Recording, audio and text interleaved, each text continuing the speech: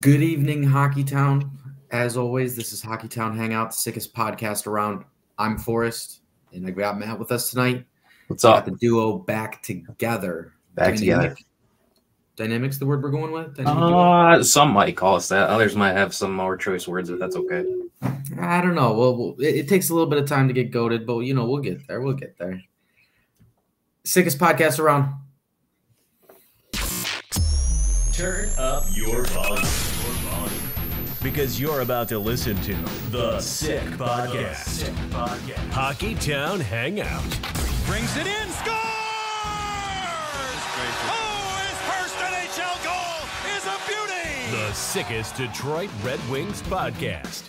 It's gonna be sick. All right, so since the last podcast, been 2 games. First one's in North America, obviously, against Columbus. Squeak out a 5-4 win there. And then the game today at 2 p.m. was in Sweden. So obviously we'll kind of talk a little bit about both here. Going back to the weekend game with Columbus and Detroit. 5-4 win. They squeaked this one out. I will say, we have definitely gotten on them for slow starts a lot on this podcast, especially after, the first 5 games, they've really kind of come out slow. So it was really nice to see them come out quick. Obviously, Columbus is kind of a team in transition where they're at, the way they build exclusively through the draft, firing a Mike Babcock at the beginning of the season, kind of tough. I mean, I never heard of somebody getting fired a week before the season. Obviously, we know about the stuff that happened with Babcock. Anyways, enough about the Blue Jackets. First goal of the game, Lucas Raymond. How nasty was that? I mean, for him to go short side, I think we are really starting to see the ascension of Lucas Raymond. Finally seeing him take the next step. I know that he spent a lot of time in Sweden this summer. They talked a lot about it on the broadcast and in the time leading up. So excited that he's starting to take this next step. I personally do feel like it. Any beginning thoughts on the first game against Columbus, Matt? Yeah, it's funny, ever since I said something about Lucas Raymond, he's completely stepped his game up, which, I'll take that L. That's fine with me as long as he's playing well. But yeah, not probably their best game, complete 60 minutes wise in Columbus, just considering it was a bit disorganized at times and allowed them to kind of stay in the game a little bit. But nonetheless, 2 points is 2 points in the NHL. And like our friend Dan Campbell says, a win's a win, no matter how they come, just take them. 2 points in Columbus. That's a team you should get 2 points against pretty much every time you play them. And hey, they found a way to do it. So. Looking through it here on my left, very up and down. Scoring 2 goals, giving up 3 goals, scoring 3 goals on their own, and then giving up the last one to end the game. Very momentum based. Obviously, we know how momentum based hockey is and how it can swing very quickly. But just interesting to me, because I think one of the things that we're seeing is defense is struggling to weather the storm. It's getting tough. I'm just gonna say it's getting tough to see the ice time that people are getting, and just kind of leave it at that. Yeah, it's mid-November. We're exactly a week away from American Thanksgiving. There's no way that Simon Edvinsson could be doing any worse than any of these guys. There's just no fucking chance. I just refuse to believe it. And I would be like, I just don't know. That conversation has to have at least occurred. There's just no chance it hasn't. And I just, you're going to have to waive somebody, I think. And take your friggin' pick, honestly. It's tough because I know that Eisman dealt for Petrie late in the offseason too. We already had 6 bona fide guys up front, and then he went and added Petrie on top. But Personally, I think that was just like almost a favor trade because like we gave up Lindstrom, and was it a 3rd round pick or a 4th round pick? I think so. So, I mean, Lindstrom didn't have a future in the organization, and like a 3rd or 4th round pick at this point in the rebuild is expendable in like little tiny spurts. I genuinely believe that trade was like just a favor because like obviously he's from here. I think his wife's from here too. I could be wrong, but like they have kids and like the family's here and everything like that. And I'm not exactly sure how much term's left on his deal, but I don't think it's long. I think it's like another year after this, maybe 2. Yeah. So I don't know. Long. I don't think that Petrie was necessarily brought in to be like a core piece of getting towards the playoffs, which is like, I don't know why he's playing so much if that's the case. I just feel like at this point, Simon Edvinsson, I don't know his stat line in the AHL right now. That could be a good thing to know. But I've seen a few clips of some of the plays that he's making in the AHL, and the guy is playing solid hockey. He's at a point in his career where I feel like him coming to Detroit and playing on a second pair role is probably the most beneficial for him right now, especially considering like, okay, if he makes a mistake, there's room to grow, there's room to learn. But if like 36-year-old Jeff Petrie makes a mistake, like who cares? And like, he's not going to, what is he going to do? You know what I mean? There's less incentive just based on the different situations the two men are in my opinion. And I think Simon Edvinsson would get more out of being Detroit right now. And I think they could use the help and the energy and the youth.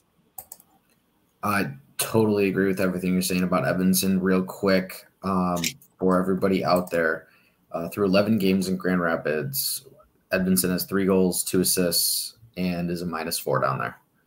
I'm pretty sure that he's playing on the top power play unit, top defense unit. And in that regard, he is getting, 20-plus minutes a night, which can help for his development. He hasn't been playing on the smaller ice for that long. So, it's not the end of the world. But my hope, my true hope is that they're using some of this as an audition to go out and trade one of their defensemen. Yeah, but it's just like, okay, so if you trade one of them, it doesn't really change much. But I'm pretty sure everybody on this core is at least locked up for next season.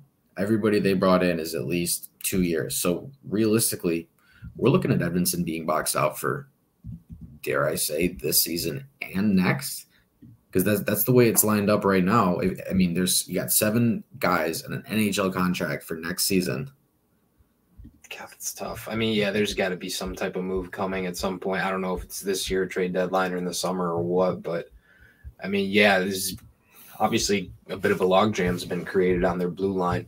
Gostisbehere will be a UFA, but he's obviously one of the guys I think a lot of us are happy with on the back end. So, and then obviously not to mention the fact that one Moritz Seider is due for a contract extension any day now.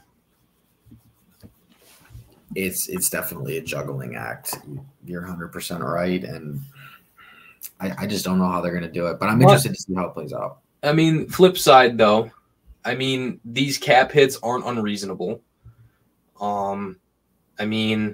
That's the thing that stinks the most though. Is Petrie is definitely the most expendable guy, but you could argue he's probably had the worst audition out of everybody so far. But if you're willing to ship him out for nothing, but of course, as I look at this here now, modified no trade clause, no move clause, because of course. Just all those fancy clauses that make a GM's life more difficult than it needs to be. But something's got to give at some point because the way this is going, we're still sitting in a playoff spot right now. This game against Toronto tomorrow is super huge in terms of where they sit in the standings after the game. Sure. Alex Lyon's first game in Red Wings uniform. We'll talk about that here in a little bit. But, hey, this veteran decor with Mo and Wally, I don't know. I think you got 3 guys in Wallman, Seider, and Gostisbehere and Mata sometimes, and then just Sherratt and Petrie and Holt. It's just a revolving door of what's going to happen next. It's like playing Russian roulette. Yeah, you just don't know which dump in is going to be the one where they shoot themselves in the leg. And we'll obviously get to it. Or no, it was the Senators game, where DeBrincat goes into the corner and throws the puck, and Sherrod literally watches the puck go through his skates to Brady Tkachuk, who puts. Well, not to mention Jeff Petrie is just straight-legged coasting through the slot while that pass is gliding across the ice at 7 miles an hour. Like, buddy, put a little pep in your step. Act like you're 28 again. Come on. So something that I think is really interesting is against Columbus. Can you guess who our top two defensemen were in ice time? I'm going to assume Sherratt and Petrie. You'd be 100% right. Yep. Yeah, just both of them played over 22 minutes in that game. What the hell? That's a problem. They should be taking a seat on the pine the entire third period, and I'm just going to be honest at this point. Like, I don't know. I'm at a loss for words. So. I mean, I really just think at a certain point you might have to waive one of them. Like, I don't really know. Like, who's going to trade for a Ben Sherratt or a Jeff Petrie or Justin Holl with that term and what they've done so far? And, like, let's say they don't sell at the deadline. They just stand pat, whatever, try and push for the playoffs, miss, fine. So then you have Sherratt and Holl with 2 years left at 3-ish something million. What do you get if anybody even wants them? A 6th-round pick? And you're probably going to have to eat maybe like $500K?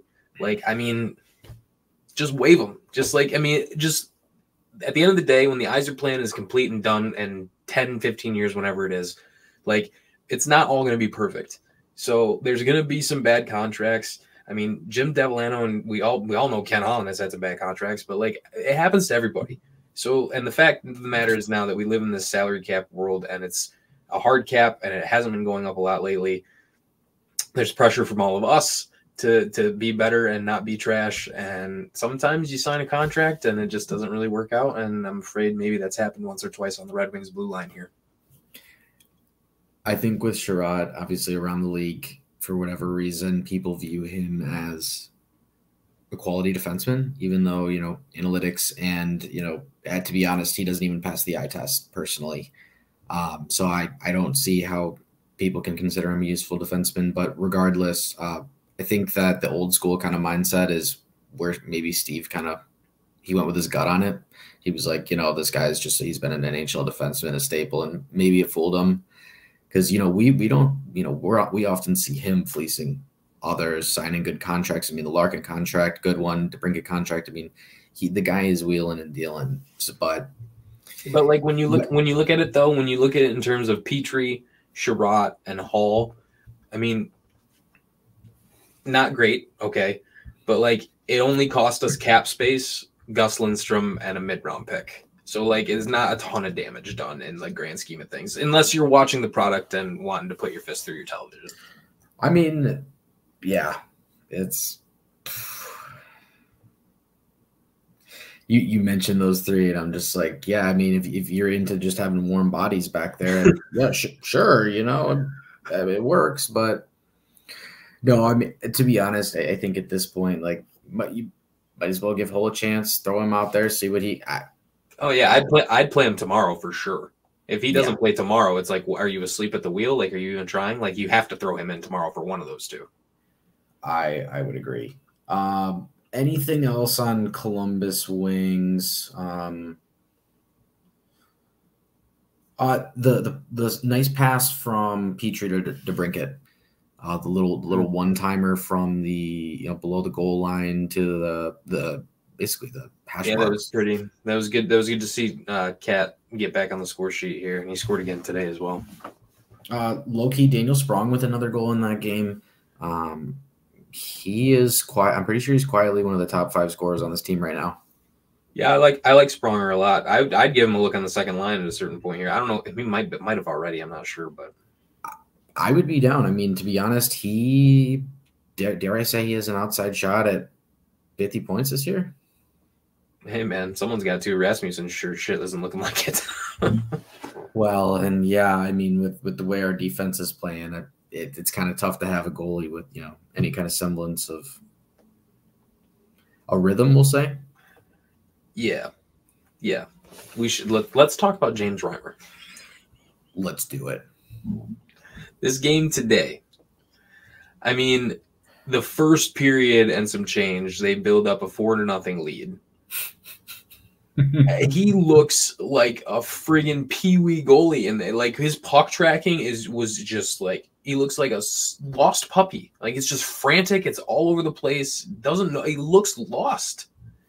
And that, like the Canadiens game, like a week and a half ago or whatever, holds Cole Caulfield's stick. Like that's the dumbest friggin' penalty I've probably ever seen a goalie do. Like literally just hunched over like this, holding the stick. Like not even like a question of a doubt. And I'm honestly, a little part of me was happy that Caulfield scored that OT goal. Like so, and then today, your team, despite your fuckery, battles back from a 4-rip deficit and gets to overtime, and you lose the game on a baseball bat swing that you saw coming and you friggin' ducked. That's on camera, man. It does not look good. And I got to tell you one thing, playing goalie isn't easy. And one person in Detroit who knows all about that, God rest his soul, Terry Sawchuk, he would have dove at that head first without a friggin' mask on. So that guy should feel ashamed to see that clip whenever he watches it again. And that's embarrassing. That, I don't know what that was, but obviously it ends up in your net and you lose the extra point there against Ottawa. I think that's one of those plays where, you know, we're all going to remember where we were. You know, the time a goalie very blatantly didn't do his job. You know, the whole goal is to stop pucks going in the net. If you are moving out of the way, that is the opposite of what you should be doing. I mentioned the basically the Chell pass from earlier. I think it was Batherson in the corner with DeBrincat, you know, throwing it obviously through Sherratt's legs, right next to Reimer. It literally looked like a Chell pass, you know, like one of those that you would just spike your controller on. You're like, how did that get through the defender's legs, you know? but like that was what I thought of, you know, where the one you're like, how did the goalie not put his stick out? Come on, man. You're just like, in real life, it wouldn't happen. It looked like James Reimer had the Chell glitch, and I don't know any other way to describe it. I'm very excited to see Alex Lyon play goalie for the Red Wings tomorrow. I've been pretty underwhelmed with both Husso and Reimer in addition to the defense. Obviously Alex Lyon hasn't played a hockey game in a long time. And he's being asked to play his first game with a new team on a different friggin' continent than you normally play on in the National Hockey League. So that's a tough adjustment. But honestly, I'm rooting for the kid. I don't think any of us would be mad if he just stole the crease and didn't give it back. I think I'd be cool with that. I think at this time, we just got to see somebody else in that. I think that it would just help everybody. Just seeing somebody else back there, you know, Husso, he's had his kid. Congratulations to him. I think that it could be a good reset, you know. The big thing with him is we don't think we can trust him with 60 games. Okay. You know, we don't need him to do the 60. Let's keep him in the 45, 50 range. And this is one of those kind of resets in the middle of the year. Hey, take a couple games off, you know, get Lyon his first start 100%. If he can take off the same way he did in Florida last year and put a team on his back, not that the expectation is that we're going to go to the Stanley Cup Finals or anything, but if he can come in and, you know, have a 9-10 save percentage, I'm sure that we're all going to be over the moon. I just truthfully don't want to see Reimer for a little bit. And honestly, Alex Lyon just seems like a good dude. Every time like the social media admins put up like some of those like player interviews as they're like exiting the ice for practice, like Alex Lyon's energy in those videos is always off the charts. They posted one the other day, like favorite food you'd eaten in Sweden, and he just comes off the rink smiling. He's like, "Oh, I just had these things called Swedish fish. You should try them in America." And just everyone's just laughing behind the scene. Like, so I really like the kid's energy. I hope he plays well. And, you know, sometimes, you know, as a player for sure, just a mix up in net, just something different to play in front of to maybe even give you a little more confidence is never a bad thing. It just can't hurt, you know. With the first period, the last goal tonight, you know, the Caulfield thing last week, Yeah, just give me something different. Retweet. All right. Obviously 5-4 loss today in Sweden to the Senators. Obviously, we've called them the barometer for us, team that's kind of in the same spot. The thing that I just look at today and what sticks out is, well, not even what sticks out today, but in the first matchup, Red Wings Stars played awesome. DeBrincat had an awesome game, and they really took it to the Senators. Today, especially in that first period, they took it to us, and they took it to us hard. That top line was all over the place. Kachuk, I mean, first 2 goals. Come on now. Sanderson, Josh Norris, Michigan alum, he's starting to turn up. I know that he was injured to start the year. To be honest, that second line looks a lot better, and that's a lot of why I think that they're playing better overall. But yeah, the top guys doing all the work for the Senators today, and I thought they really had their way. I hate pointing out officiating, but I thought that they were a little, we'll say, forgiving towards the Ottawa side a little bit. But I'm sure there's a lot of Ottawa fans that would disagree with me. So go ahead, Matt. So did you watch the whole game? I did not catch the whole game, no. Yeah, I didn't get to either because I was working, but I did get to watch part of the second and the third period. I watched the first 2 goals in the first. Again, just starting on time continues to be an issue. And it's tough to go over to Sweden and play and everything, but Ottawa clearly started on time, so it's not like that should be an excuse. But yeah, a little scary moment in the third period. Larkin kind of went down awkwardly on a face-off draw. That looked like it could have been kind of like a knee thing at first, and I just was so thankful when I saw our homegirl Daniela Bruce tweet that he was back on the bench. So really, really dodged a bullet there because he's obviously a heart and soul type of player. But at the very least, you get a point. You stay, where you're at third place in the Atlantic. Just a massive tilt with Toronto tomorrow, obviously, because, you're sitting at 19 points at third in the Atlantic, and they're sitting at 18 points in the first wild card. So obviously a swap in position could occur tomorrow if it doesn't go in our favor. And we have our measuring stick date of American Thanksgiving in 1 week. So obviously these next 2 or 3 games for the Red Wings are going to be crucial. 100%. To be honest, after the first period when we got blitzed, I was like, I am not going to waste my time on this today. And so I'll be honest with you. I changed the channel. Obviously, the boys proved me wrong today, so shout out to them for salvaging a point. After that first period, because I'll be honest, I gave up hope. I was like, hey, some days it's not your day, and it just didn't seem like it to me. And I will say though, real quick, this team has shown the ability to come back from some deficits, which is a really encouraging sign. They don't just roll over, which is probably what they did earlier in the rebuild, just because they, maybe were a little bit younger.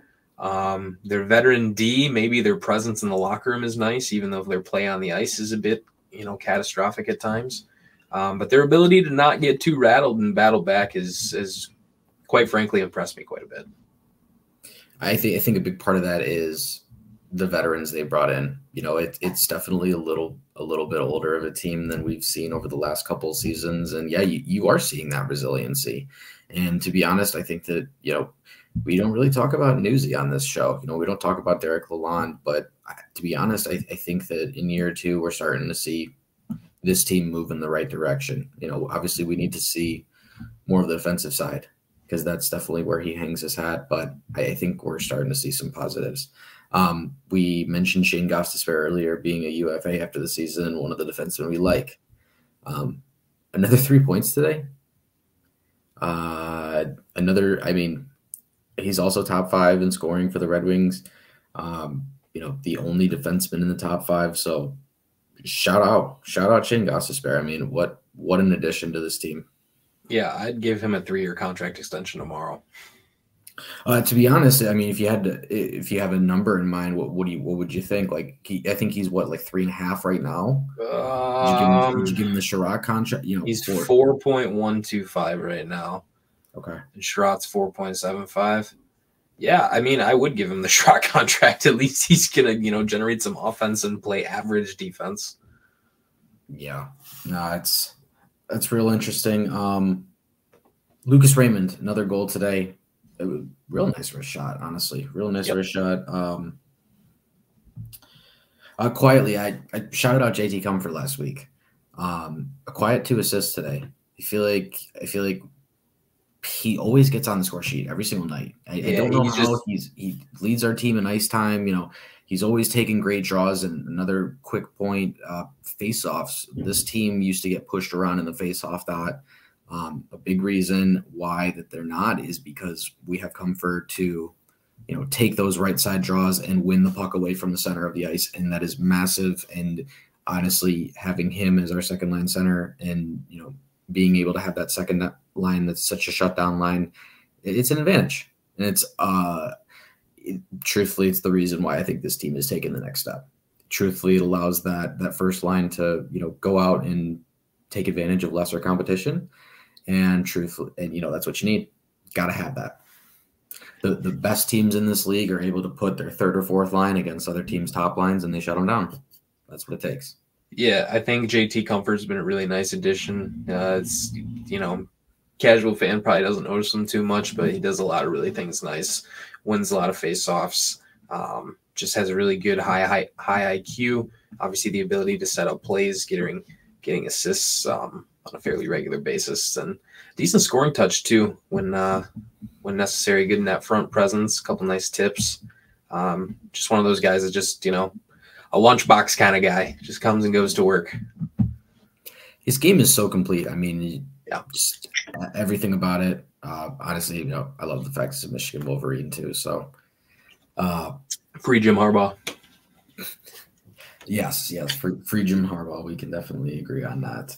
I did see Kevin Weeks tweeted today. They're talking about potentially a Wings Jackets game at the Shoe in Columbus.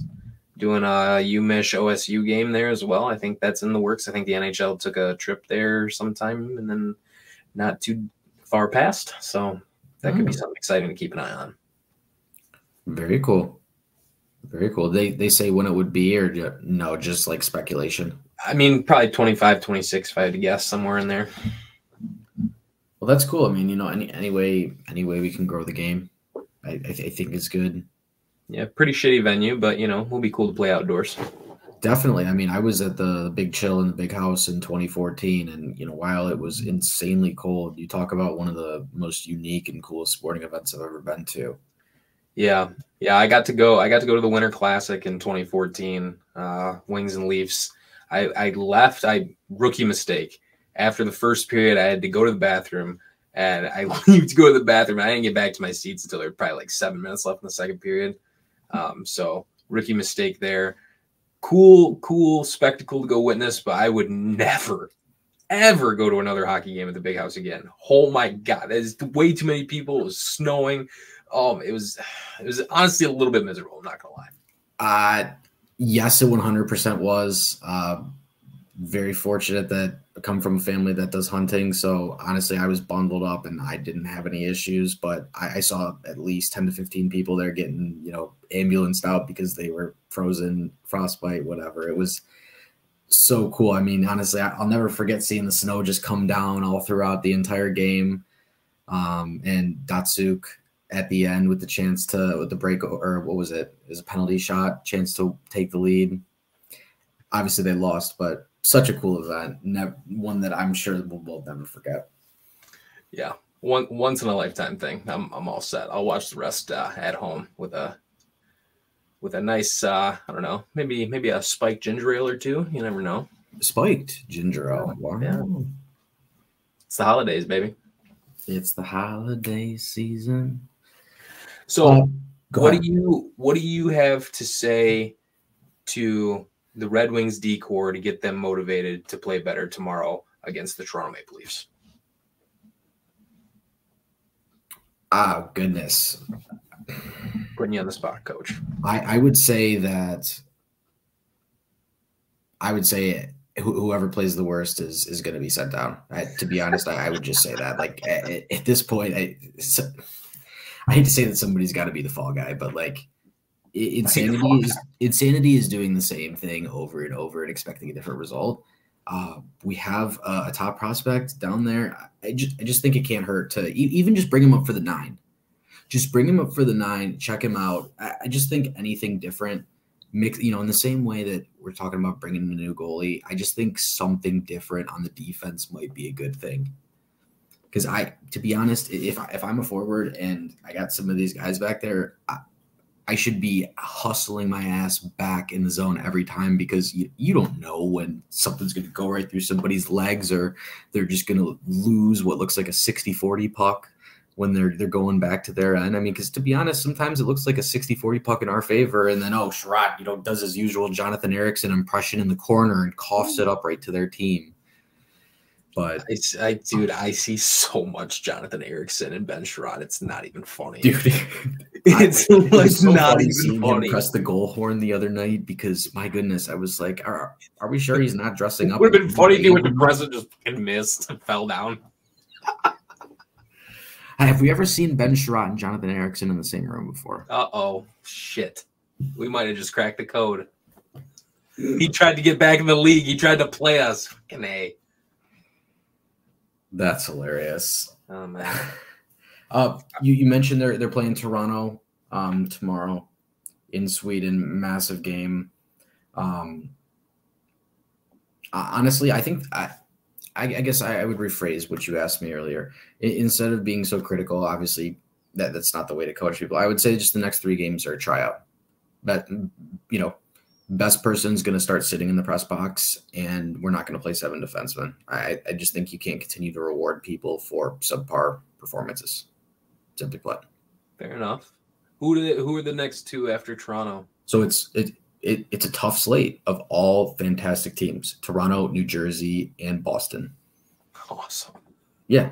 Say, hey, we got the gauntlet the next 3 games. This is the tryout, and then somebody's going to go take a seat in the press box. Hell yeah, I like that. Yeah, that's a tough 3-game stretch. So do you have the dates in front of you by chance? Absolutely. So tomorrow, the 17th, is Toronto. Wednesday, the 22nd, day before Thanksgiving, is New Jersey. That's at home.